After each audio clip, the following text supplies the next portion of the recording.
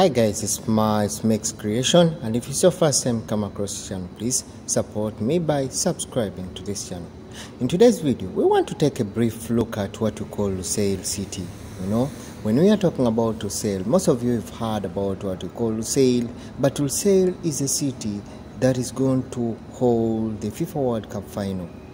It's quite an amazing city with all its buildings, with all its future, its designs is quite amazing. Let's try to take a look at Lusail and see what does it look like, the man-made city that is going to host the FIFA World Cup final in Qatar.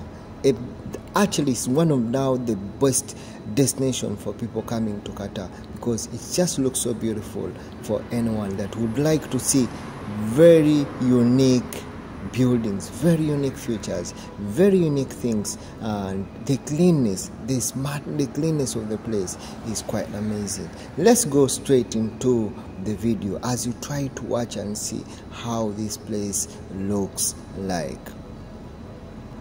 Remember, a lot of festivals are going to be held in this place, from fun zones, from fun games, traditional games, traditional accommodations, hotels, residences. So definitely you have a variety to choose from, and you have a lot of things to choose from, starting from what we call food.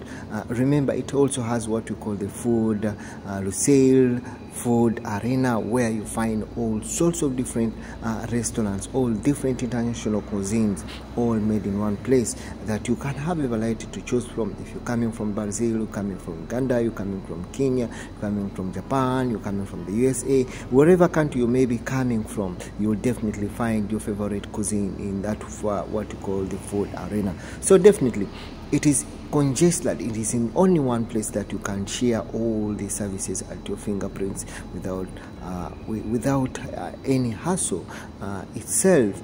The kind of the building is a fresco building, also are quite amazing.